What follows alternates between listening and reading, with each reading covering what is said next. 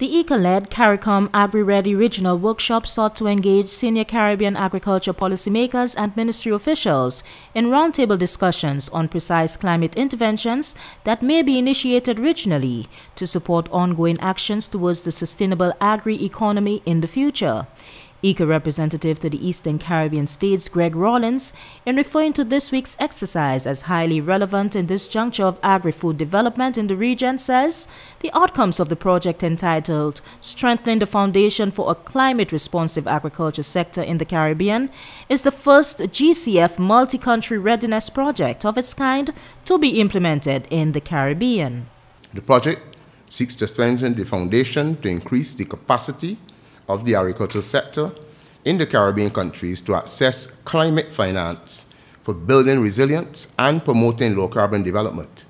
Such financing will be critical if the agricultural sector is going to respond effectively through adaptation measures to the significant adverse impacts of climate change. Minister for Agriculture Honorable Alfred Prosper, in acknowledging the timeliness of the AgriReady regional workshop, says by combining efforts to simultaneously support and implement a region-wide strategy to boost resilience against climate impacts on the sector is the best way forward to not only boost the activity within the sector itself, but also enhance food security interventions being undertaken within the Caribbean agri-economic space. Events such as this regional workshop provide a much-needed platform